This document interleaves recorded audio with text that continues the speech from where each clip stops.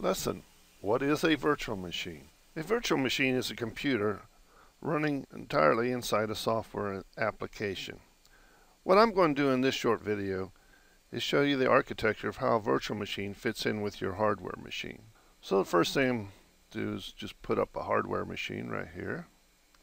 It's very low level drawing. And then we've got a keyboard and a mouse of some kind. Put some keys in here. And then we've got a monitor.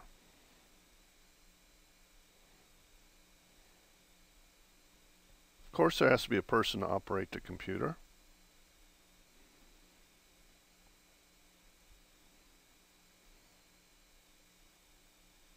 But now if that person keys something in or uses a mouse, nothing's going to happen with this computer. You needed something else to make this computer and have something come up on the monitor, and that's called an operating system. So let's add an operating system. And the common abbreviation for an operating system is OS. And typical operating systems would be Windows, XP, 7, Windows 8, then you've got your Macintosh operating systems, and both of these cost some money. Well, if you want some operating system that don't cost anything, you can use something like Ubuntu, Fedora,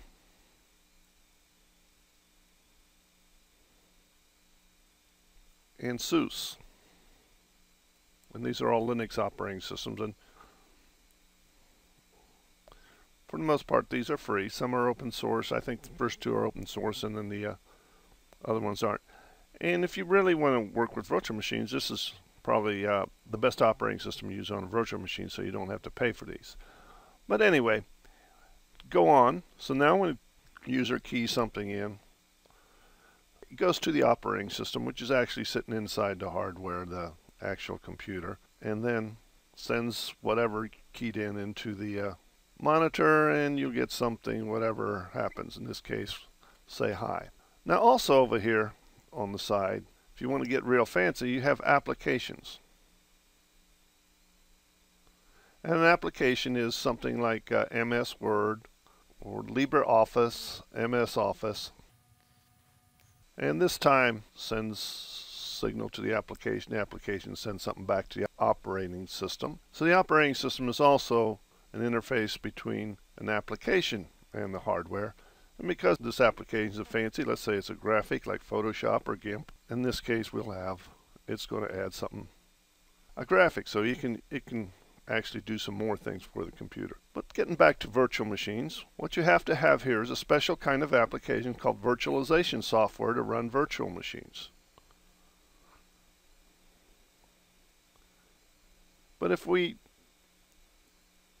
go to the virtualization software and want to run a virtual machine, nothing really happens. What you have to do here is similar to like the operating system, which is a user interface between you and the computer, the hardware. You have to have another operating system out here. And what virtualization software does, it allows you to have more than one operating system. If you want to have one here, if you want to have an Ubuntu operating system, you can have one. You can have a Fedora operating system. You can have a Windows.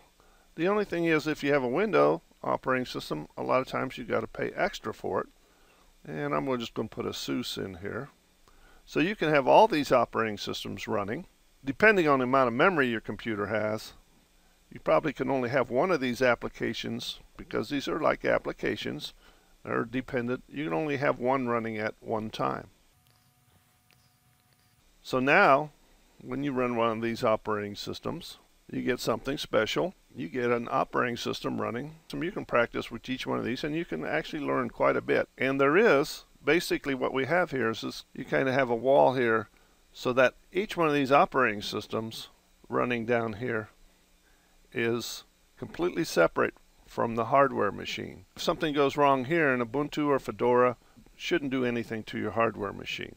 So basically, this part above these yellow stars is called a host, and the part below the yellow stars, each one of those machines is called a guest. And that's pretty much what a virtual machine is, pretty much how a virtual machine is set up in terms of your hardware machine.